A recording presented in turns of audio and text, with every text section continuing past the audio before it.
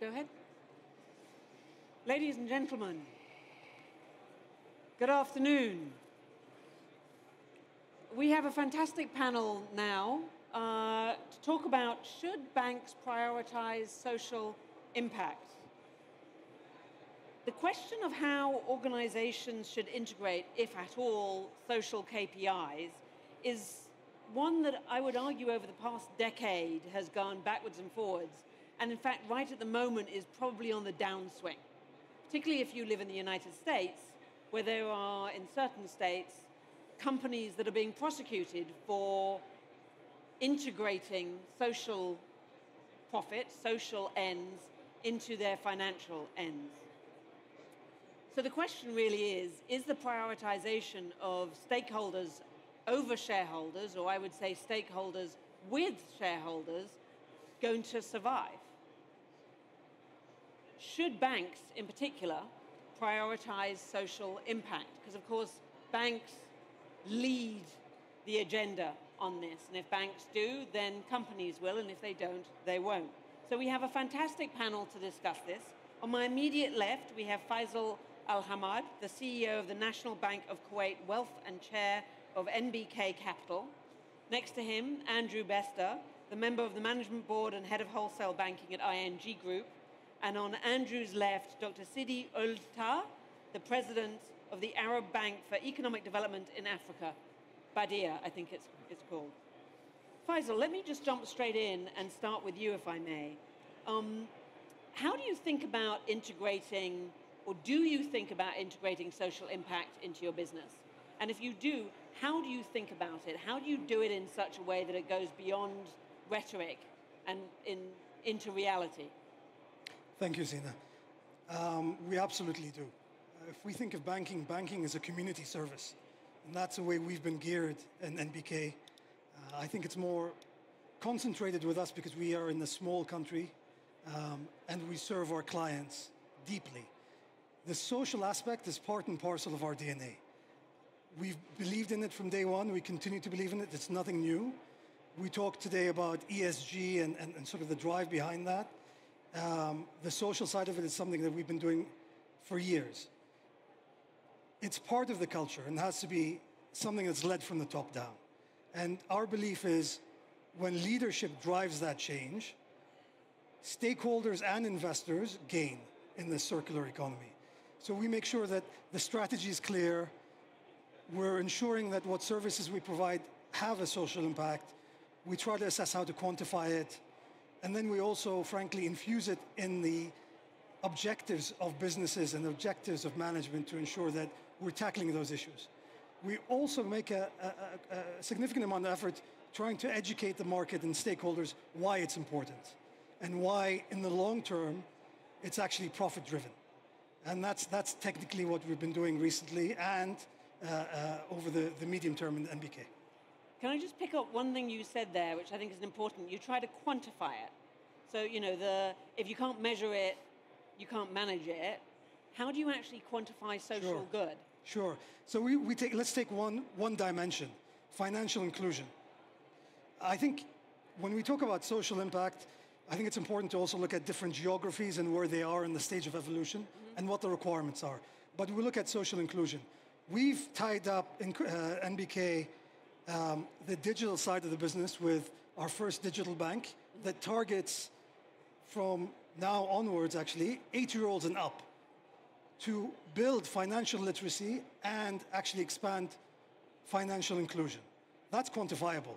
We can look at how many people have signed up, and it's circa 200,000 in this digital bank that were never banked, nor were able to understand really just the basics of ABC banking.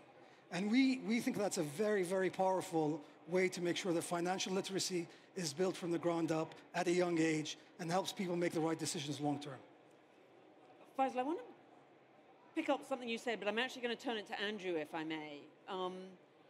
This idea of persuading the people around you, persuading your stakeholders that this matters. And Andrew, you and I were talking about this earlier. How do you persuade investors that actually they have to look beyond just the share price, just the profit line? Well, certainly, when you think about a bank, firstly, what do? We look after people's savings and we deploy that responsibly in the economy. So take ING, we have $650 billion of people's savings. So the challenge is, how do we deploy those deposits responsibly? So for me, it's very simple. You need to be clear what you're doing for your customers. You need to be clear what you're doing for your community. And in reality, in banking, you can't just simply look at profit. Profit is an important driver for our shareholders, but we need to be very aware of our societal responsibility. And banks carry that over generations. So you have to look at all the different aspects together. So I'm sold, but if I'm sitting in Texas right now, and I'm going, what about your bottom line? You are spending resources on things that aren't impacting your bottom line. What would you say to them? So I think that if you look for the long term, you can create shareholder value and make sure that you are driving a strategy that aligns all aspects. And certainly when I think about what we're doing at ING around sustainability and how we help our clients think towards a sustainable future, that is about profitability as well. It's not simply about driving a social good. It can and does have social positive benefit, but we think about our strategy in an integrated way. So it's how do we drive superior client value, but also have sustainability at the heart. And our whole bank strategy and all 65,000 colleagues are working towards trying to achieve that. And what happens if those two things are not in line with one another? What happens when you have to start making choices? Because the economy has been pretty painful for the last 5 years. You know, we were talking earlier about the financial crisis 15 years ago, plus or minus, 10 years ago. What happens when you actually have to start making choices? How do you then persuade that actually this is a choice, even though it's not the bottom line? How do you persuade that this actually matters? It's a great question. I mean, I think a lot of what you need to do is there are always going to be dilemmas because you're trying to assess, in the banking business, you're trying to assess decisions you make today and the risks that they may or may not create 10 or 15 years down the line. If you go back to the learnings from the financial crisis, there were unsustainable practices in banking that manifested themselves after the financial crisis. So as a senior banking executive, you're looking at how you manage risk over the long term. And that absolutely includes the conduct in the organization, the decisions you make on your loans. So you're always looking to the long term when you make decisions today. It's the nature of our business. And as a man who, we were talking earlier, you've been called in on more than one occasion to, my words, not yours, but reform banks. And you've been up close and personal with some of the costs that come about because banks haven't performed maybe as well as they should have. Are there any kind of specific examples you could give us about how those, you know, that idea of risk reward, the kind of risks of not getting it right? So, I mean, not necessarily get into all the specifics of my own personal experience, but what I certainly learned and had to fix was a number of very serious issues that went wrong in the financial system.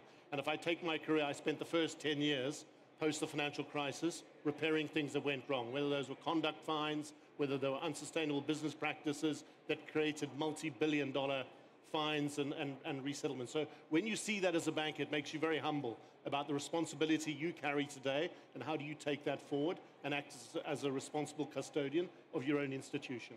It also presumably enables you to say to people, if we don't act in this way, there is a real tangible cost to not acting in this way.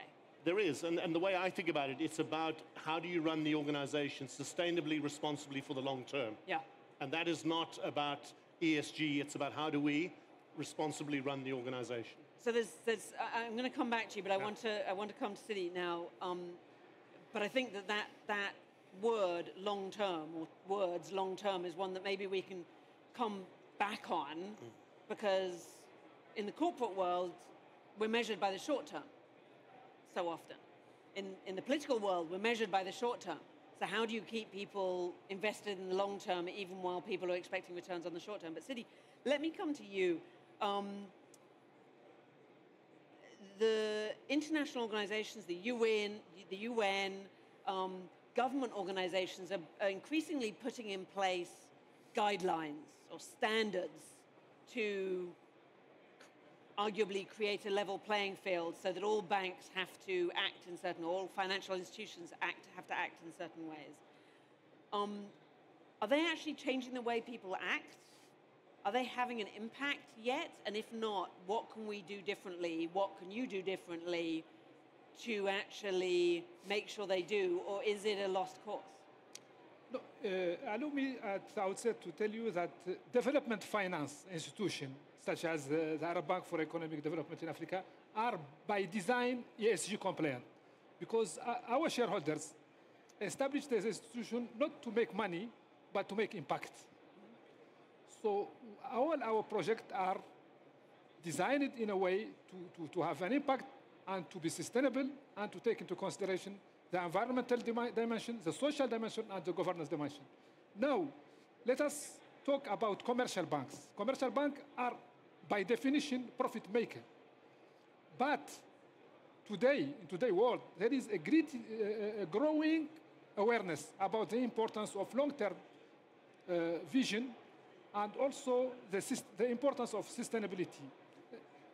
Of course, what you have mentioned about organization, about international organization, UN, and guidelines is important. But more importantly, investors themselves are increasingly giving more importance to the sustainability dimension. If you go today to the capital market to issue bonds, if your bonds are labeled social or green, you will fetch better pricing than if you go with the conventional bonds. So investors themselves, pension fund and insurers, and even individuals, are now giving great attention to sustainability, and also at the level of the corporate and at the level of the bank. Shareholders are no longer only looking at the financial dimension, but they are rather taking the balanced scorecard. And the balanced scorecard will not only look at the financial dimension, but will look at the other dimension. My understanding, however, is that actually the amount of investment that's going into green investments is decreasing, not increasing. Is that not true? I'm not sure what data you're looking at, but I can. We just issued our first green bond. Yeah. And there are pockets. Obviously, in the US, I think there's a different direction the US is taking versus European investors. European investors, we found, have been doubling down on ESG to a certain degree. And we found that the appetite for the green bond was higher than the conventional bond and allowed us to price tighter. So I think it depends on who the investors are and where you sit and what market you're sort of attracting in terms of investor base. Yeah, I think one's got to look beyond the headlines. So if I take, for example, at ING, last year we mobilized 115 billion euros of financing for sustainability. This year, the first half, up 12%. So sometimes one does need to look through it. Are there some geographic shifts within that across our 40-country network? Yes, but overall, we continue to see increased demand, be they for green bonds, be they for financing. So I see it as, yes, the picture is evolving, but actually overall, as a global bank, as I say, we saw double-digit growth last year, or this year, so far. So for everybody here on this panel, in a sense, it's not an even-handed panel, because everybody, it sounds like, on this panel says, yes, banks need to continue prioritizing social profit as well as financial profit. So let's look forward for a second. Let's fast forward 10 years out. How will this industry be different 10 years from now than it is today? What would you say to the people in the room who are leading banks, working in other financial institutions? What should they be thinking about? Because this is what the world's going to look like a decade from now. Any of you? Yeah. Go ahead. So definitely in the long-term vision for banks should be guided by the consideration of corporate social responsibility, sustainability, and governance. And these are the key element of the ESG compliance guidelines. More and more, commercial bank will be inclined to take this dimension in their business plan, rather than focusing only on the profit making. Because at the end of the year, if we don't save our planet, and if we don't take into consideration the social dimension, and if we don't improve our governance, we will not be making any profit. So what will be the same is we'll still be taking people's savings and deploying them responsibly in the economy. I think in this particular area, I think what we'll see is deeper codification of what is best practice. I think the measurement systems will be enhanced because we're in a phase where there's a huge amount of regulation happening across the world in terms of how these things get measured and monitored. I think the key, though, as leaders in banking is you need to stay ahead of where the regulation is today. So I think we will see more regulation, but I think the universal truths of banking will still be adding value in society in a responsible way. So I think, again, there's no one size fits all. I think in different markets, different geographies, things will improve in different ways. But what I can say full-heartedly is I think the data will be better. If you look at markets in emerging markets, the data is not there yet. I mean, if we're talking about some of the metrics earlier, it's very tough to understand and quantify where you are. In 10 years, I full-heartedly believe that the data will be phenomenal and we'll be able to adjust even more efficiently to the new paradigm. Which you kind of asked me, started to answer my final question, which is how is technology going to change this? And your answer is technology will permit or facilitate data. I think the first building block is data, right? Yeah. And I think once we have that, we're able to then adjust business plans, adjust sustainability views, adjust our business model accordingly. You agree? Yeah, better tracking, more transparency, better measurement of the impact that we're having. And definitely artificial intelligence will bring a leapfrog, will enable the investor to leapfrog into the next generation of banks. So one final question just to close, which is, I'll go back to one I think I asked you, which is this idea of how do you manage when those two things are in conflict? Because I don't think there's a person in the room. If it were easy, if you could do social good and profit, you'd do it, right? I mean, that's kind of a no-brainer. Where it gets challenging is where you have to take profits, decrease those profits in order to achieve a social end. So how do you think about that? Just say a word for people in this room of how you think about balancing those, or how do you think about analyzing those things? It's mainly about thinking about short-term profit and long-term loss. It's an arbitrage to do between short-term gain and long-term loss. So it's better to have a moderated profit on a long-term perspective. So it's thinking long-term is your... So think about the decision you make today when someone looks back in 10 years' time and says, did you make a good decision? Oh, that's a really interesting one. I like that. It's getting the different perspective and looking backwards and say, will I be able to defend this? Love it.